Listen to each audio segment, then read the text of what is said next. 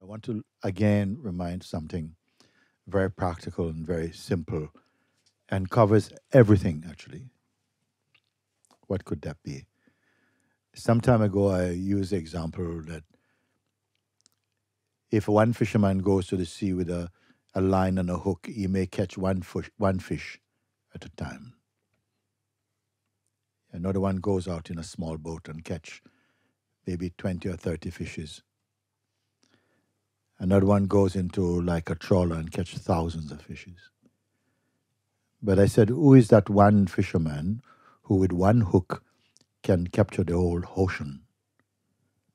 And of course, mine goes, yes, this sounds like a nice story. But what I mean by that,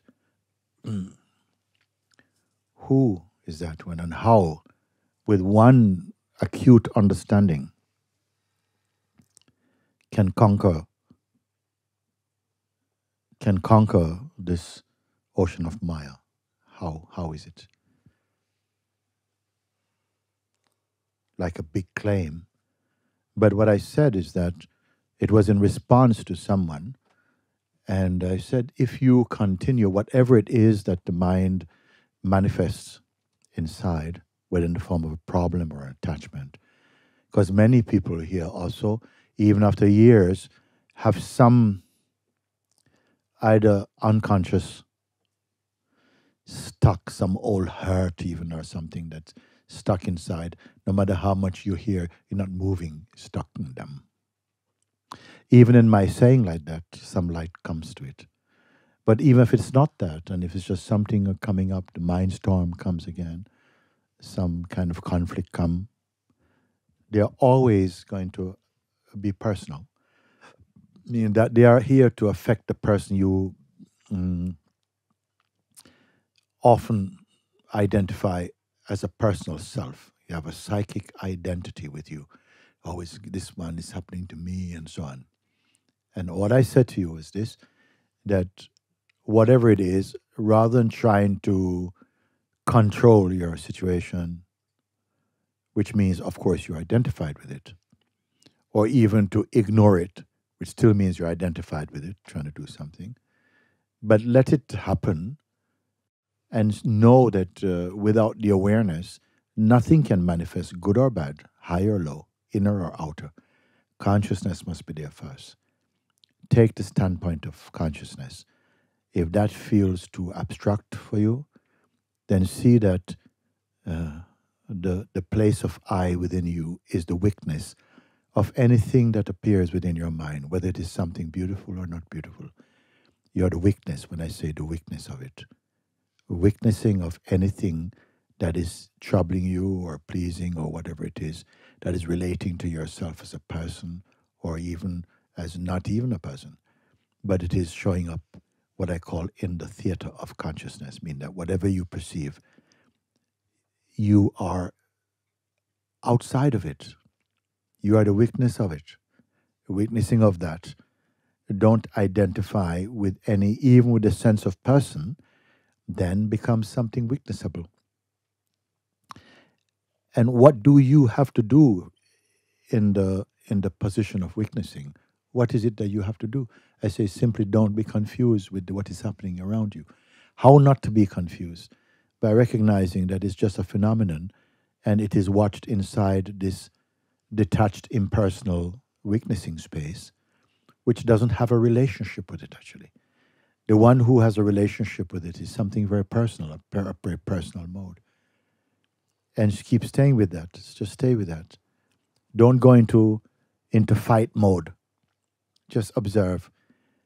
Know that it is an experience that it is sufficient to not identify.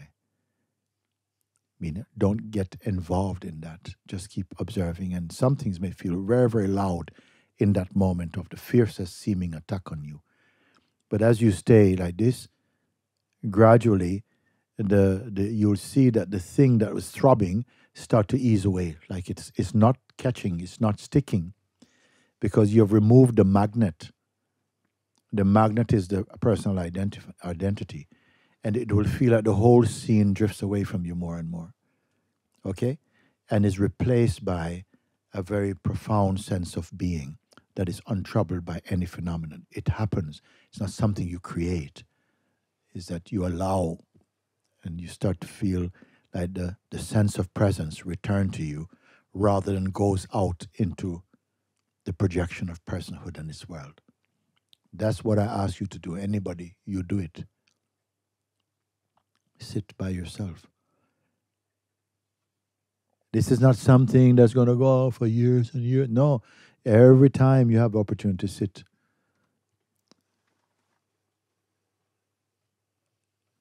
step aside and just rest with it. Or something you may have heard me say, stay with it and recognize this is heard, this direction is given, but somehow the place of witnessing is impersonal and is not on a journey. The witness is not on a journey to somewhere. Don't tell yourself that just in words. Recognize that.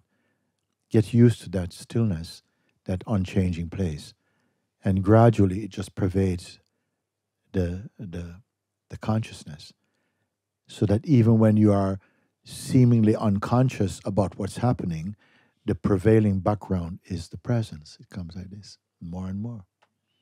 See, if you follow this already, the fruit is so powerful. And whatever you hear me say is feeding that presence. What's feeding the presence? Absorbing it into the God reality. Absorbing. And need not be afraid of that. Sometimes from the mind and the person feel, oh, I don't know if I'm ready for that. I've got things I want to do. You have your favorite projections and desires that you want to live out. Then that's your freedom. You do.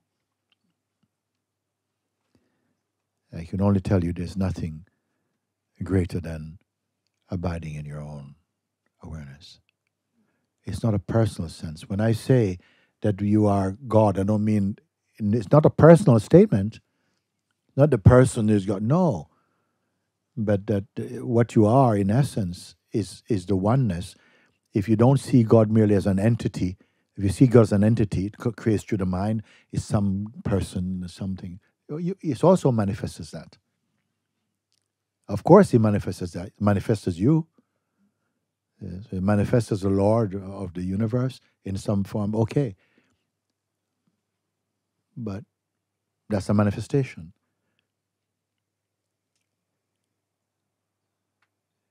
So pure and all-pervading is the supreme reality, the Lord of the universe. As I said, that even every atom obey His will and flows in accordance with the harmony He creates. I say He, but He's not He. He's not she. He's not it. Don't try to figure that out in your mind.